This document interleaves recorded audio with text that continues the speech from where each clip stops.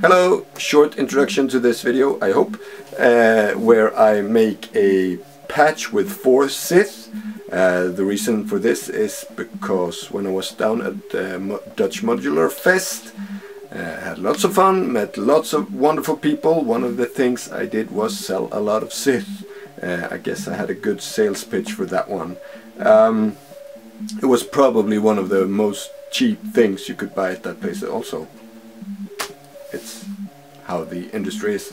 And one of the main sale points of that was the CV recorder that I had added to the firmware, which is now added to the firmware on the GitHub. If you have a SITH and you haven't updated and you want to try out the CV recorder, I really recommend doing that. Quick how it works. I have a SITH right here. You don't need to see what I'm doing. When you have chosen this function, number 6 or 7, you take the min pot. And when you turn it all the way counterclockwise, it will clear the buffer. Let's turn this up. And when you turn it, and when it's not in the most counterclockwise and not in the most clockwise, it will just play whatever you record. When it's in the most clockwise position, it starts to record whatever you have putting in on each hold. It records a CV value, and when you remove it from fully clockwise, it will start playing this. So you can remove some, you can add some, like so. And then you have instant melody, or if you want to play on this one to play a melody, you can do that. So that's how easy that little function is. With that said, let's show how to make a patch with a bunch of SITH. Take care. Bye. Alright, so to show off the modules or show what I showed off on Dutch Modular Fest, I've made this patch. So basically the one thing I showed off mostly on Dutch Modular Fest was the SITH, which I have 4 in this setup here, and doing the CV recording function. So this one up here is in that function. Sounds like this. It is so the clock comes from the key step, and the key step, that clock is then in this multiple here. It's just spread everywhere in the rack. So let's just use the min value knob to the minimum to clear the buffer. So once we've done that, it is now like this, and I'm going to play just a melody here on this one. It will be a few double steps because we're using the hold, the trig from all that is playing there. I could also use the gate out to get each note and pressed much better. But just for this, let's just do this.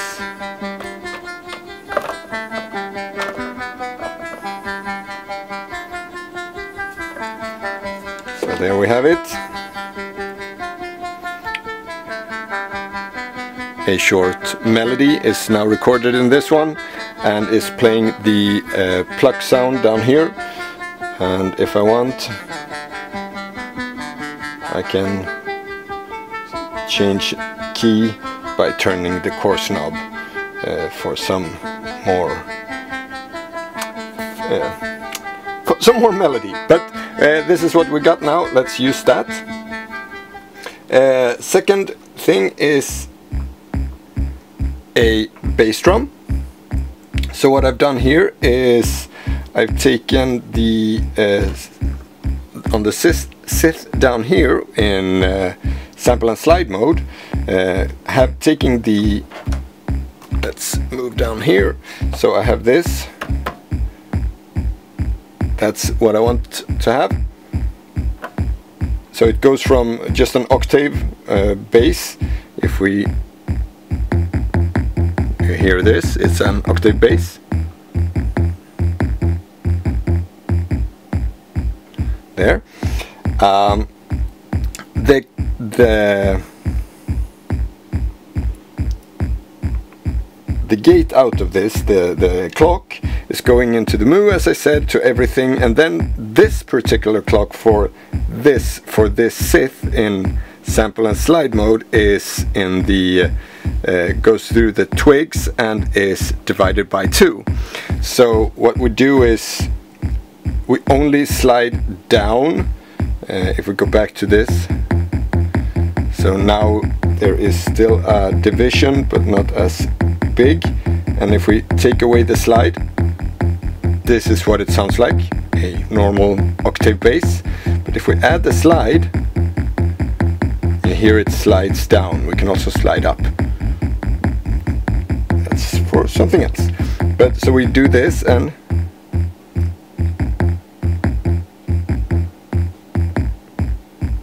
now we only get, and it's more of a bass drum.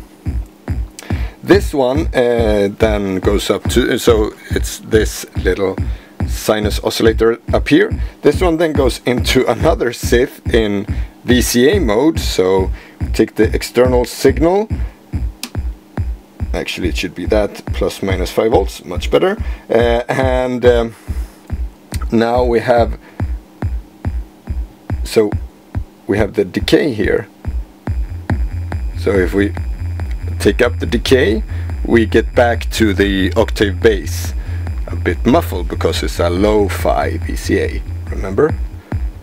But like this, it's just, and if we want, we can bit crush it.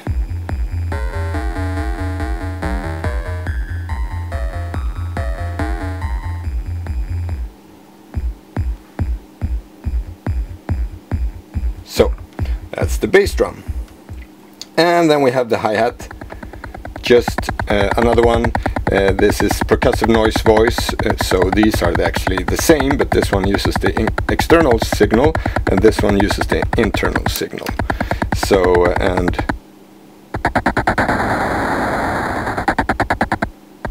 so we do that, and we also can sample reduce that one.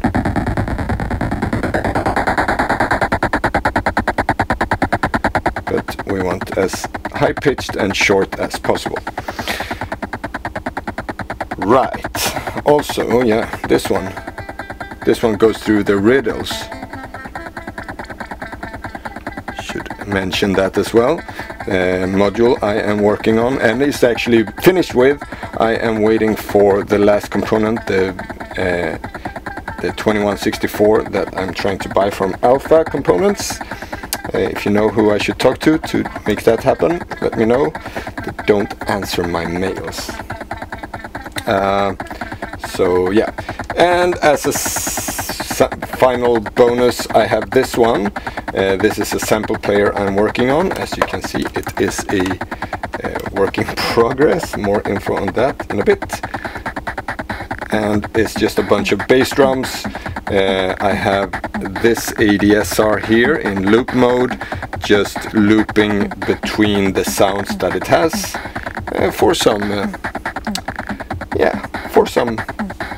fun percussion stuff in the background. So if we add all these together,